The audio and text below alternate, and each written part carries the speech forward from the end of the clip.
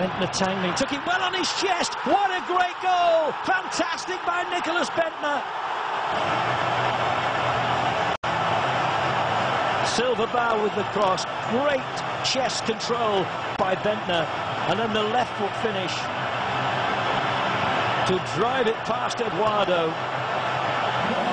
What a big disappointment for Portugal, who would have gone in at half-time confident that they were on top. The 8th minute, and their winner 2 minutes into added time. Oh, and there it is, and it's Leedson who's found the top corner. Keeper in to replace the suspended Thomas Sorensen. It was the young new Portuguese player Leedson who got the header into the top corner.